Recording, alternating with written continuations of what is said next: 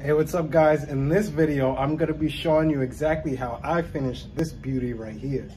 Stay tuned.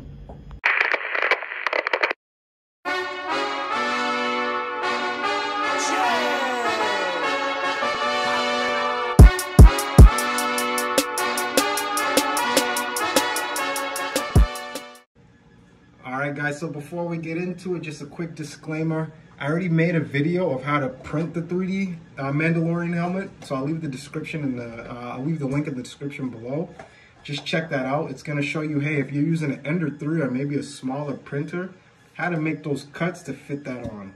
But again, this is how I made my Mandalorian helmet. Stay tuned.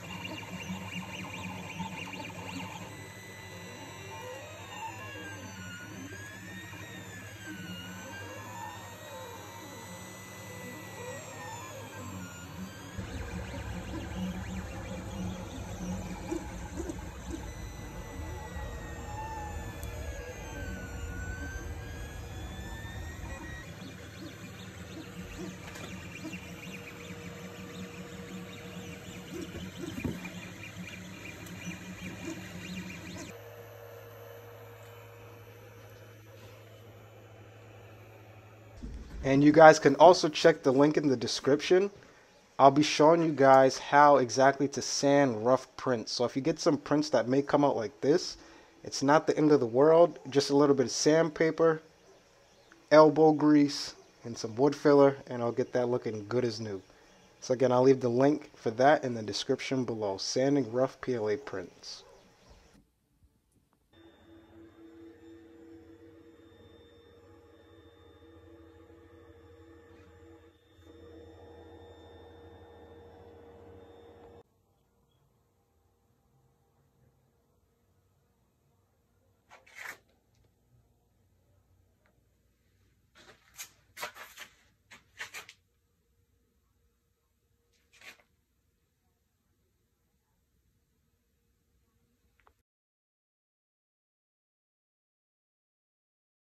A cool thing about this free DO3D file is that it actually comes with all the ears and the back pieces separately. So that made it a lot more interesting.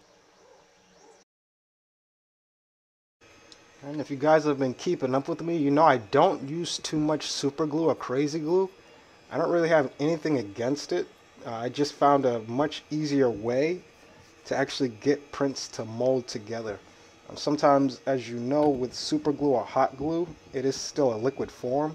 So under high heat, that could possibly actually affect your print. Like if somebody's going to be wearing this helmet outside and there's a lot of sun, that could actually mess up the glue that's in there. So I just PLA weld, just a regular soldering iron, just get it hot and just mix the two parts together. And this also makes your print a lot more durable.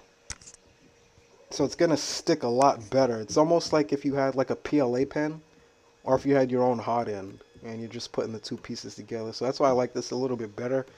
Just make sure to use a mask. You don't want to be inhaling this stuff. And if you do use glue before the soldering iron, be very cautious because you don't want that steam or that smoke getting into your eye. And just do this before you paint. As you see, there are little chips that are coming from me doing this. Good thing I'm doing it on the inside because it doesn't really matter.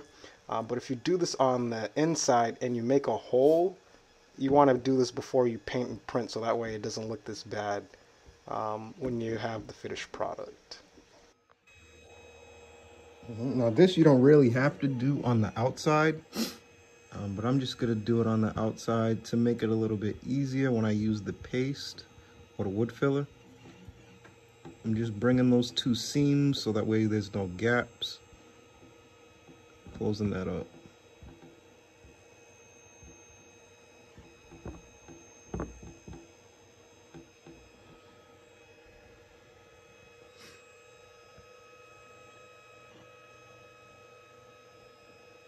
just so the wood fill is going to fit in there a lot easier now. And it'll also be easier to cover that cover these gaps, since there are more on an even line as well. This I don't really mind too much because I'm going to put the earpiece over. This I don't really care about too much either because, like I said, I'm going to fill it. And then the same thing as last time. Now that everything's there, now that everything is hidden, you're just going to wait for everything to dry. Once it's all dry, I'm just going to sand it down, make it all even, and then take it outside and put some filler primer. Add those ears and then hit it with some color.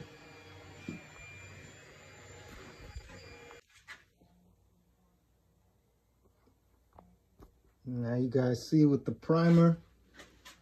Again, I don't really take too much care with that because I'm putting the ears there. But what line? You see, it's pretty much all taken care of from there. Once you feel like you've sanded and primed enough, it's always good to put a gloss black first before your final color. The gloss black is just going to bring out that extra bit of shine that you see on the top of the helmet there. So that's just a little tip for you guys.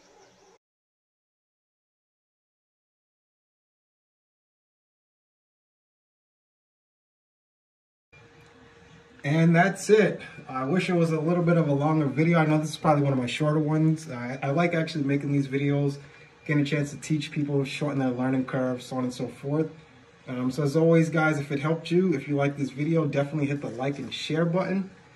And then hit the subscribe button. You could probably hear it in the back, my prints are going. Every day I'm working on something new, a new build, and teaching you guys how to do it. So definitely hit the like button, the share button, and subscribe. The bubble wrap actually just came off, so I guess I'll throw it on for you guys and let you see.